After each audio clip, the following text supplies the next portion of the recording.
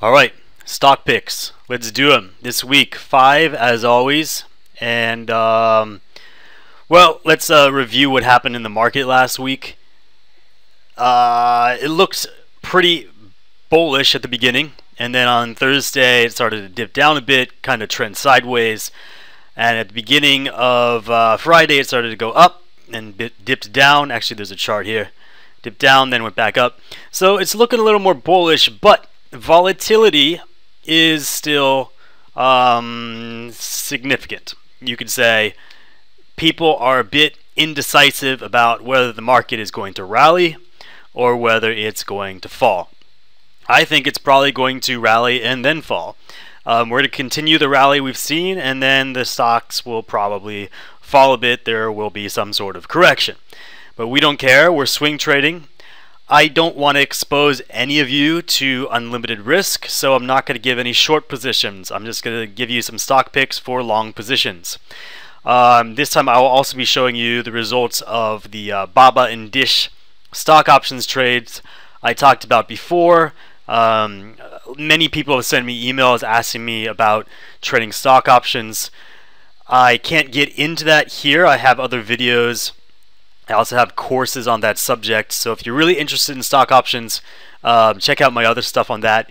I'm just going to dive right into the first stock pick and explain why this is the first stock pick. So we're going to go with Wynn, W-Y-N-N.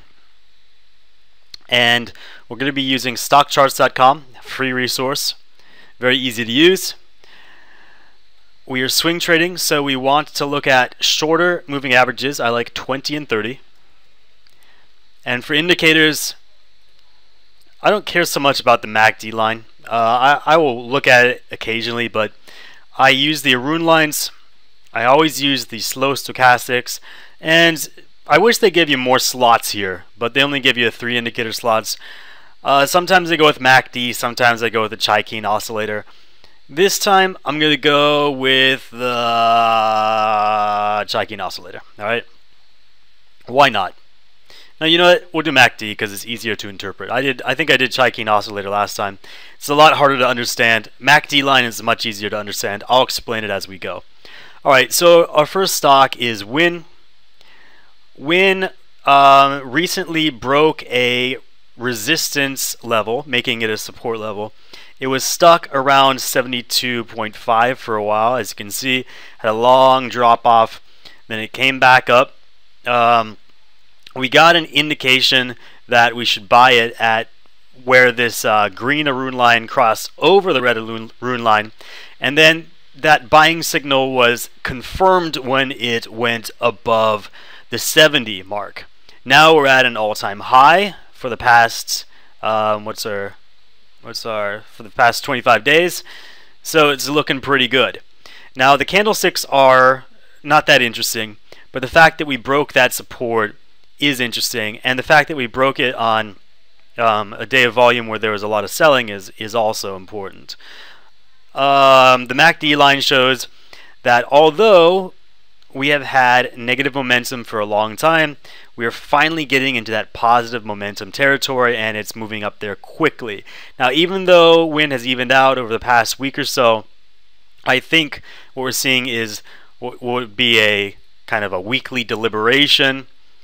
If you look at the weeklies, yeah, you can see it's kind of a deliberation. We stepped it up and then kind of stopped at a point, and I think that's going to burst and we're going to go upward. That's my prediction here with Wynn. So how do we want to trade this? Well, we want to be careful of the stochastics. If we see the black line dipping down and the stock price falling, it means that investors probably think Wynn is oversold and we're buying at actually a top, not a bottom. But I don't think, sorry, did I say oversold? I meant to say overbought. But I think actually Wynn is probably at an oversold level, and the weeklies probably show that. You can check if a stock is at an oversold using the RSI line or the stochastics, whichever you prefer. I greatly prefer the stochastics, and if you see that the stochastic lines are below the 20 horizontal line here, it's usually oversold. And once they start to break out, that's when the stock starts to go upward. Now, when you look at the weeklies, we're looking more at a position trade. This is something you want to hold on to for a longer term. And when you look at the dailies, this is for swing trading. And because I give this video once per week, we're basically looking at the swing trades. So the stochastics are actually giving us a bad sign here, but the fact that the black line is divergent, you could say, it's going upward, while the stock looks like, well, the stock looks like it's going upward as well, means that it's not that worrisome. Sometimes the stochastics will stay above the 80 line for a while, and the stock will continue upward. I think that's what's going to happen with WIN. I'm recommending WIN because it moves quickly, and if it does move upward and gets back to those original levels, you're looking at a very high ROI. I think that's probably what's going to be happening here. So that's WIN. A little more risky than most of the picks I recommend, and a little more expensive, but I think overall it's a pretty safe buy here, at least at the moment. You're probably going to want to swing trade, of course, and get out of this after you've seen some profit. I can't give you a price point. Maybe 86 or so I would get out. Now let's look at another one, Rare. So these are NASDAQ stocks. This is a pharmaceutical company. These can be very volatile, as you can see. Big growth, big steps upward and downward. These are very good for swing trading. We have a sell signal, right? And we also see that the price is below the moving averages. So these are not good signs for us. Nor is the MACD line. But we do have two good signs. The first is the candlestick pattern. We finally see an interesting candlestick pattern here that was confirmed. What we're seeing here, if you look at the last three candlesticks, ignore the newest one and look at these two. You see a white one that's a lot bigger, well, significantly bigger in terms of the body than the red one. It's engulfing the red body. This is called a bullish engulfing candlestick, and the pattern is confirmed when the stock price opens higher and actually moves higher the next day, which is what we saw on Friday. So we do have that candlestick pattern. Candlestick patterns are very good for swing trading, not so good for position trading, but it's also useful if you're an investor and you just want to know when to get in on a stock. You don't want to get in before the stock drops for a couple weeks. So we got that signal right there. And we also see that Rare has been oversold for quite a bit.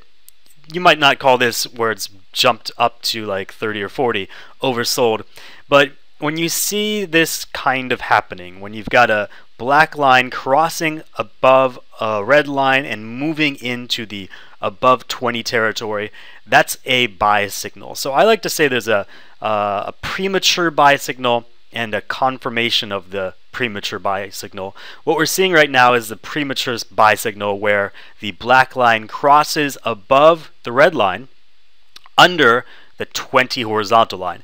And the confirmation of that buy signal is when the black line, or some people might even say the red line, crosses above the 20 line. So it depends on how conservative you want to be. You might want to watch this for a couple days and ensure that the black line does cross above 20. I'm going to say this is a pretty safe bet at the moment. Just like WIN, this is a volatile stock that can give you very high profits and also very high losses. But I'm looking at more upside at this point than downside. I'm thinking we're going to see something similar to this. Maybe not as extreme as lasting several months, but we might see, you know, a few of these successive white candlestick patterns that could bring us up to a decent price. For price target, I wish I could give you something. I would say where these touch, probably around 110. That's a pretty decent ROI, but it might not get so far. You're going to want to use your own technical indicators to determine when to get out. You could just reverse my technical indicators if you see the opposite of that candlestick pattern where the reds and whites are replaced, or if you see these lines now above the 80 level and falling below 80. Usually that's a good time to sell. Look, imagine if you did that at this point. Check it out. we're just scrolling right up. So you'd be selling exactly on this day, which would be a very good decision because it fell from 130 all the way down to where it is now, which is probably a bottom. And I'm saying it's a bottom. So again, another slightly risky trade, but there is the potential for a lot of profit here. The next is IMPV.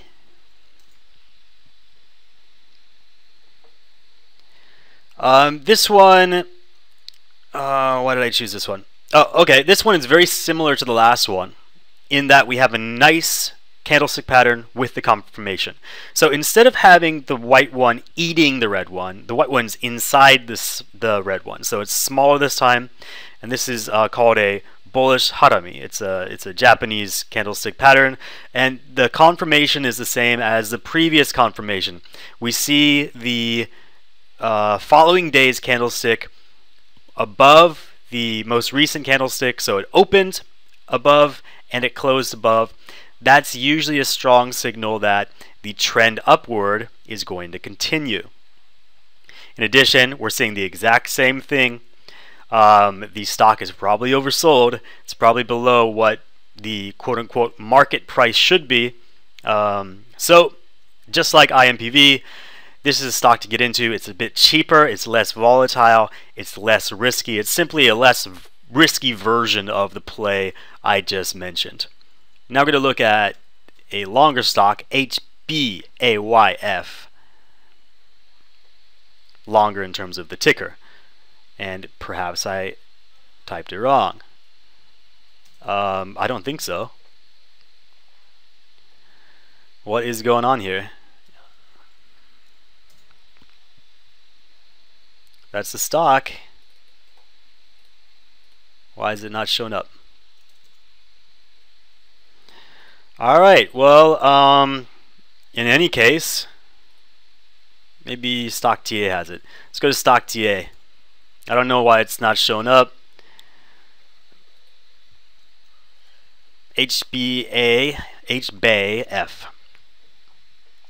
This one's cheaper on the 20 buck level. It's a very gappy stock. I like to call this a gappy stock because there's gaps all the time. So my gap game plan system usually is a little iffy on this type of stock because it jumps prices every day. But if you're a swing trader, this is the type of stock you want to get in on. The main problem with this stock though is the volume is really low, so it's hard to liquidate. If you're in and you want to get out, you might not be able to get out on that day. So that's the risk here. Because we don't have the stock charts indicators, we just have to rely on whatever indicators we have here. I believe I originally analyzed this with a different program. Let's see here. Okay, we got the MACD. MACDs are upward in terms of momentum. As you can see, the stock has been going up for the past half month or so. The stochastics say that it's very bullish, which is strange because according to the full stochastics here, it looks like it's overbought. Anyway, most of these gaps will fill. What's interesting about StockTA.com is they give you a list of the gaps. It's not always correct, by the way. I'm mainly a gap trader, so I pay very close attention to these gaps. A lot of these are incorrect, but it at least gives you a good idea where to look for gaps. And the most recent gap is this one, October 13. Look how it's not even in order. All right, whatever. Well, the most recent gap is an area gap. October 13 did not have a high volume, and it's above us. So as a pure gap trade, we can just say this gap's going to fill. But I'm sure I had some other reasons when I looked at this before. I think I looked at it here. I don't know what happened. So why don't we just say I recommend this stock, but I have no real reason to recommend it. So just skip this one. It's a weird one. All right. Yeah, skip that one. Okay, and the last one I want to recommend is actually one I just finished playing, and I had to get out of this position. I didn't want to. I think it's going to continue upward, but I had to get out of this position because I was playing stock options on it, and the stock option expired on Friday. So if I didn't sell on Friday, I would have to buy a lot of stock, and I didn't want to do that. I'd rather just roll over the stock option. So I might rebuy, and I'm thinking it's looking like a pretty good stock to get in on. The way stock options works is the closer you are to its expiration date, the more you are paying per day to hold on to that stock option. So when I first bought this really cheap Dish option, I was probably only paying a couple bucks per day to hold on to that option. But by the end of last week, I was paying 30 or more bucks per day. So the stock options price was even though the stock was kind of evening out, the stock options price was falling really quickly, so I had to sell it. And I probably sold it later than I should have. I could have made more money on this play, and I'll show you that in a second. But I think this is still a good buy for a couple reasons. First of all, we've got that same candlestick pattern we saw before. This is the bullish Harami. We got the white candlestick within the red candlestick, and we confirmed by opening and closing above that price. In addition, the current price is above the 30-day simple moving average, which is a good buying signal. The green Arun line has passed over the red Arun line, and that was actually after I got in on this stock. I got in around here, but I still think it has some way to go up. There's probably going to be some resistances tested, but I'm imagining it hitting 66 and getting back to where it was before all of this, bear market crap in the end of October started to happen. Also important is the fact that the MACD lines have begun to move into positive territory, which means that now we have positive momentum on the stock. We've confirmed that, and this is a pretty good buying signal. And finally, the stochastics are not any longer above the 80 line. So what probably happened here was the stock gained momentum. Investors felt that it was overbought, and some of the people holding onto that stock just dropped it. And now it's back to a lower level, and I think that I think investors probably overreacted to the quick growth in the Dish Network stock. This is Dish, by the way, the ticker. So they overreacted, they sold it off, and it's probably going to continue upward. A lot of times when you see these position trading momentums, you're going to see these bumps. Like this one going downward, investors probably thought, oh, we are really selling a lot of this stuff. It's probably oversold, and you see a little bump. A lot of people started to buy it at this time, but that's just a little bump in the momentum, and it continues downward. So that's probably what we're seeing. We're seeing a new trend, a new upward trend. Not sure how long it's going to last. It might last just a week. I'm going to watch this. I might get back in on this because I believe I made double my money on this. I'm not sure. I could show you that in a second. At least close to double. Well, I don't just show you that now. So here is a statement from my brokerage account playing with these options. And I blacked out some stuff because I have open positions on some of the stocks that I recommended in my newsletter, and it would be unfair to them if I made this public on a YouTube video, so I'm blacking out that stuff. But these are closed positions. I'm not sure if I recommended Baba in my newsletter. I might have, but I definitely recommended Dish. Let me check how I recommended Baba as well in my stock options newsletter. But I definitely recommended Dish, so if you're watching this and you're a subscriber to my stock options newsletter, this is probably what your account looks like, but I hope you bought more than one stock option. Let's see here. I'm in my Gmail account. Let me type Baba real quickly and see if I made a suggestion to buy Baba. It's running, loading,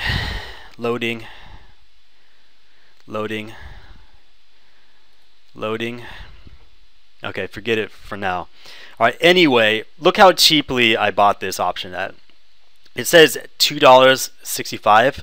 When you see that for a stock option, what it really means is you're buying 100 contracts. So, okay, I'm looking at my Gmail now. No, I did not recommend Alibaba in any of my newsletters. That was just a stock I decided to buy into. But I did recommend Dish. So, here's the Dish play. You see it says 2.65. Why don't I make this bigger? 2.65. That is not bigger. Alright, there we go. 2.65. So I bought that plus $10 commission. I paid 275 bucks for that. This was on the 30th of September. So that's way at the bottom. I think that's when it started to go up. So I believe I probably saw this candlestick pattern, which is called an abandoned baby. I saw that pattern. I probably also looked at other indicators. Looks like the Arun lines crossed at that time too. So I bought a very cheap stock option, very low risk also. So I bought that, and then about 1 week later, on the 9th, I sold it at 510. So we pretty much doubled it. So I got 500 bucks on an investment of 275. And the Baba play is the same way. I spent $272 and I got 600 something back, and that I also held on for too long. So when you're playing stock options, you don't need a lot of money to make an investment like this. You don't need a lot of money to play. Check this out. Are we looking at Baba? Let's look at Baba real quickly. Check this out. For anybody who's confused about options or thinking about playing options, check out Baba. Alright, Baba is priced, I thought Baba would be more expensive than Dish, but Baba's pretty expensive. Every share is going to cost you 70 something bucks. And when I bought it, it was, 60 bucks. So if I had bought, how much money did I spend on Baba? I spent 272 bucks. If I wanted to spend 270 bucks on Baba, I would probably only get 4 shares, right? And so going from $64, I don't remember how much I bought it at. This was when? October 16. Where's October 16?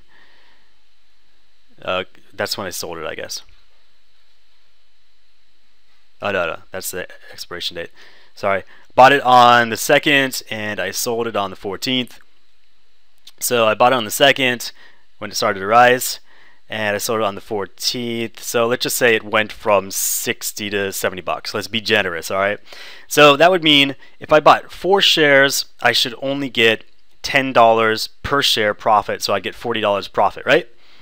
But in fact, I spent the same amount of money that I would spend to buy 4 shares of Alibaba, but I spent it on a stock option, and instead of getting $40 back, I got $300 back. More than that, right? I got over $300 back. I more than doubled my investment. And that's the power of stock options. Low risk, low cost to enter, and the only real disadvantage is that you're basically losing money if the stock trends sideways. So unlike holding stock, where if the stock is sideways, you're okay, you could just keep holding on to it. Your only problem is if the stock falls, right? Stock options must go up. So you got to be pretty sure of the direction of the stock. And I've spent the past, I think more than past year, I've spent a long time just researching the statistics of technical indicators and certain fundamental statistics that can help me predict the direction of a stock. That's the most important part of trading. The law of large numbers plus, well, that's really all it is. It's the law of large numbers in both macro and micro scales. And if you know what generally happens with a stock, and you know when to get in, look at Baba. Look when I got in. I got in as soon as it began its rise. And the same with Dish. You saw that date. I got it in as soon as it began its rise. So I did that for both of these stocks, and I basically doubled my money. I more than doubled my money in Baba. I basically doubled my money just because I got in when I saw the signal to buy it. So you can do that with stock options, and you don't really have to worry about the stock trending sideways, because once that happens, once it starts trending sideways, you're welcome to just sell it and take the profit. Stock options increase way more quickly than stock do when, it's a little confusing, huh? Stock options increase, the upside of a stock option is much higher than the upside of buying the equivalent dollar value of stock. Let's put it that way.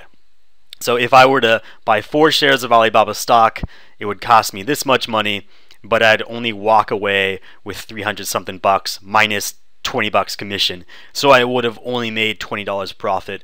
But you can see that actually I made, you know, $300 something profit. That's the magic of options. They're easy to trade. If you have any questions about the stock picks today, by the way, so let me put them on the screen for you. So here are the stock picks. If you have any questions about these stock picks in terms of the stock options you should buy for them, just ask me and I'll give you a recommendation for a stock option. I'll tell you what to buy. Stock options are a little more complex than stock because instead of just choosing to buy or sell, you have to choose to buy or sell, and then you have to choose a couple things. What's called a strike price and what's called an expiration date. So I can help you choose the strike price and expiration date if you're confused on that stuff. But I really do recommend that if you want to get into swing trading, do it with stock options. If you don't have a lot of money, even if you do have a lot of money, do it with stock options. It's just more profitable. That's it. Subscribe, and every week you will get a stock pick video, well, to your email box, I guess. I don't subscribe to myself. See you later.